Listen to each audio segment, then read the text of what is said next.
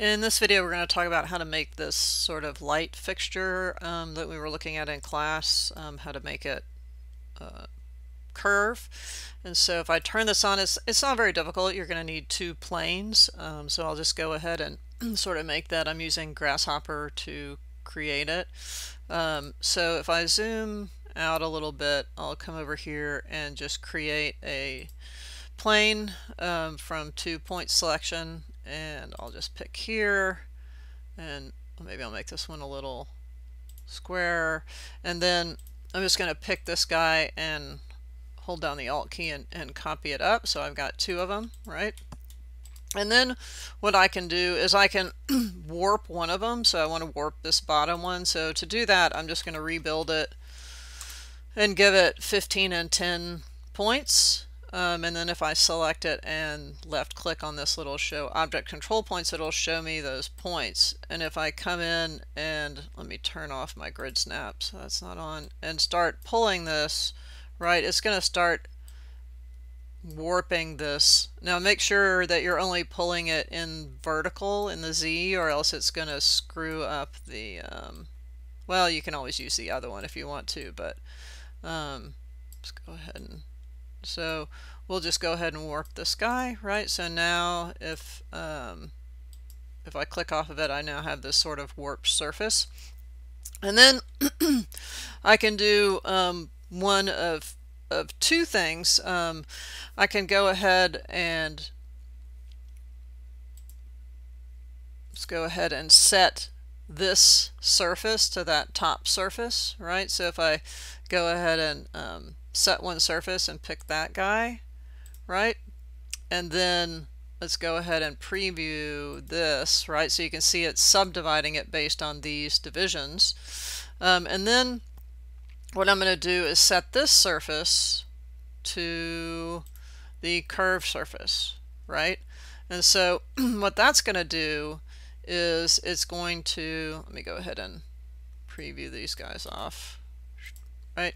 What that's going to do, if I turn on this project, it's going to project down, right? Project those points down onto the other surface. You could do it either way. You could divide that and project them up, but however you want. Basically what we need are 2 points to draw a line.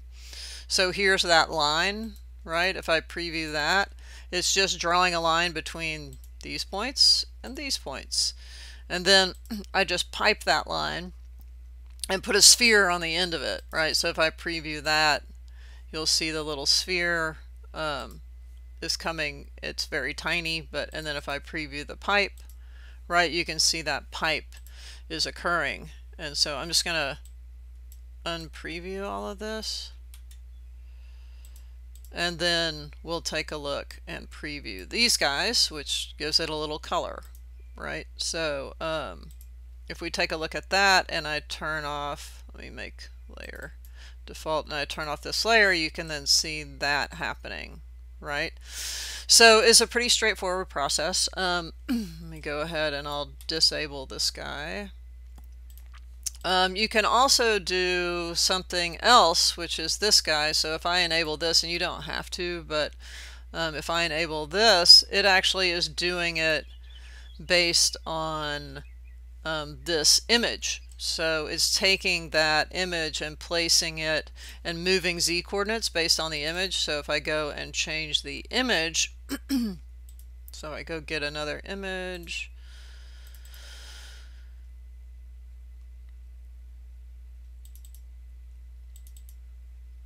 I'll just get a gradient, maybe get this guy and click OK. It'll now, you see how it's doing it sort of like a circle, right? Or if I double click on it and let's get another one,